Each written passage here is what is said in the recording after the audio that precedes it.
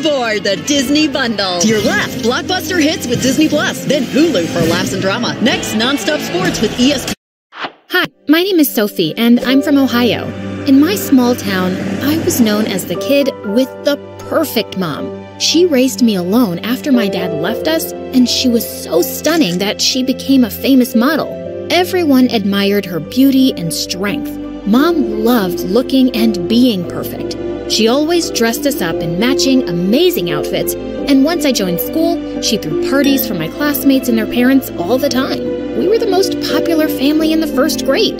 But when the party was over, she was a very different person. She was obsessed with doing crazy skin routines and clicking pictures. If I wanted to hang out with her, she would make me join her dumb photos. One time, she actually dressed up as Mary and I was her little lamb. She posted that photo all over the internet. For weeks, whenever I spoke to people in school, they just said, "Bah! No way I was hanging out with Mom anymore." I had plenty of friends to spend time with, even after that embarrassing lamb photo. I was always off at sleepovers with my friends, until one day, when I was in the second grade, Mom gave me some bombshell news. "I'm pregnant. I'm gonna have a baby." I screamed with excitement. "I'm gonna be a big sister?" "Yes." "Who's her dad?" "Not important." When baby June was born, I held her in my arms and refused to let go. Mom threw a massive party at home to celebrate her, and everyone fell in love with her adorable blue eyes and curly hair. But as June grew up, I realized something was wrong with her. If someone wasn't standing directly beside her, she would start crying like a banshee. She constantly bumped into furniture, and if I kicked a ball away from her, she'd take forever to find it, even though it was in plain sight.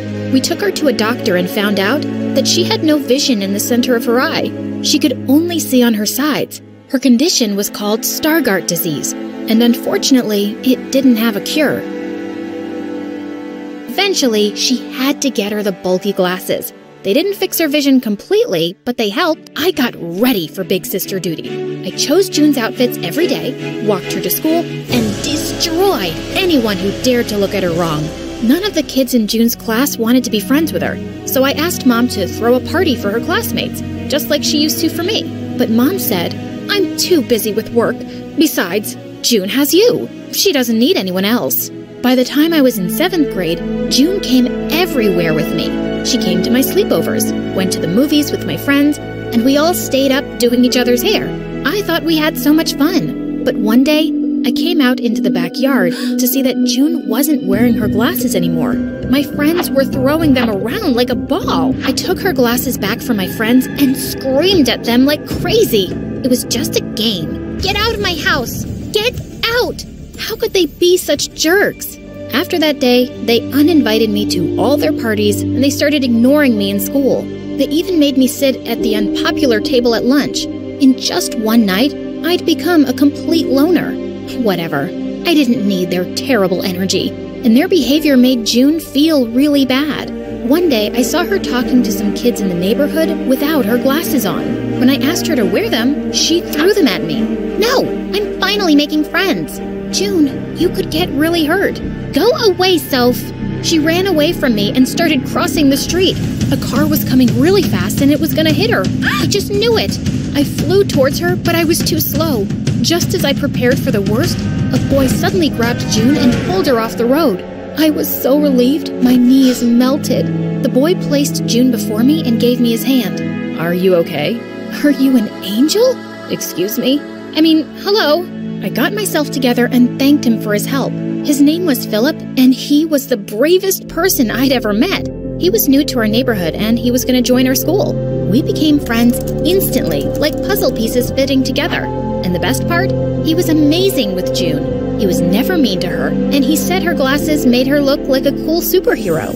When I was in the 10th grade, Philip asked me to be his girlfriend, and I said yes faster than the speed of light. I was so excited for my first relationship, but the only problem was that we never got time alone. June was always with us, and while we loved her, it did make some of our dates pretty awkward.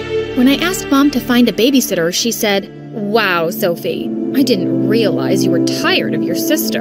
I am not. I just want one night to myself. And if this babysitter bullies June, then what? What if she clicks pictures of her and posts them all over the internet? That's not gonna happen. Are you sure? I remembered my cruel friends and had to bite my tongue. June and I continued to be attached at the hip until one day when something awesome happened. She got invited to a sleepover by some girls in her class. I really want to go by myself. Pretty please? Yes. This was perfect timing. There was a massive party at my friend's house that night, and the whole school was going to be there. I dropped June off at her friend's house and joined. Who's ready to hatch some cool pets? Click here to make your very own monster. Joined Philip at the party. I'd been there for only an hour when suddenly the music turned off. I looked up to see Mom standing on stage. Sophie, where are you? Mom, June just got into a huge fight at a friend's house. How could you put a party over your own sister? You're so selfish. My jaw hit the floor. The whole school was watching as Mom marched me back to her car where June was sitting in tears. Why would you get into a fight? She called me an insect and they broke my glasses. See? Did you hit her hard? I broke her nose. Good girl. She defended herself. She's okay, Mom. Nothing is okay. I had to go get her because you wouldn't pick up your phone. And now I have to spend thousands of dollars to buy another one of those ugly glasses.